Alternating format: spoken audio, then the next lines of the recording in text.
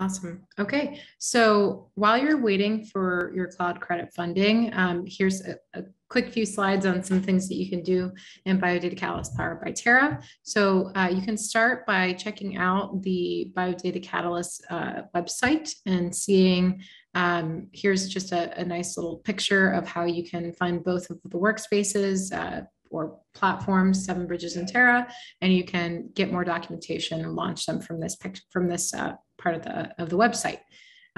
If you end up going towards Terra, you can go ahead and sign in with a Google account.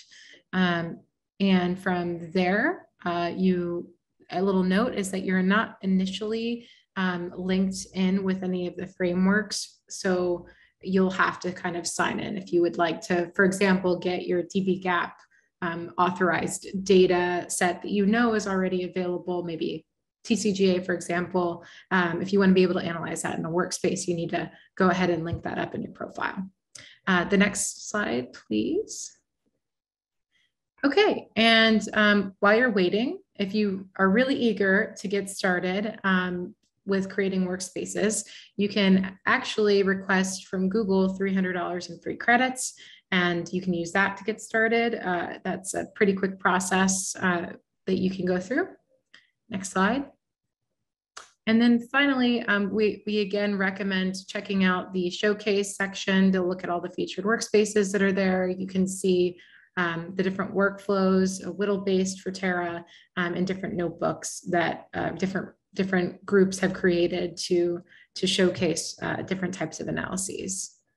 And that's it for me. Fantastic. So on 7 Bridges, it's pretty similar here that Tiffany had walked through launching. You can join the BioData Catalyst ecosystem, and then you can launch any of the platforms or explore a little further, participate in the forum. For 7 Bridges, you do need an ERA Commons ID in order to log in. So in number 2 there, you see the login with ERA Commons in the center of that little screenshot.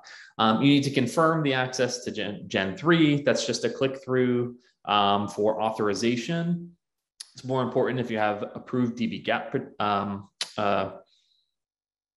credentials, and then provide some information. So log in just your email address if communications are necessary. Next slide, please. In 7 Bridges, however, you can explore the entire ecosystem. You just can't run computes without having a pricing group and billing set up. So you can still click through, you can look through, see what does that ecosystem look like?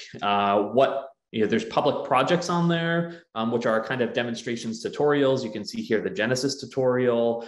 You can see what kind of apps we offer. So those pre-built CWL, those workflows, those tools, what are we already offering? And you can figure out how this will best suit your analysis needs, even before putting money forward or while you're waiting on those cloud credits to approve. I think that kind of covers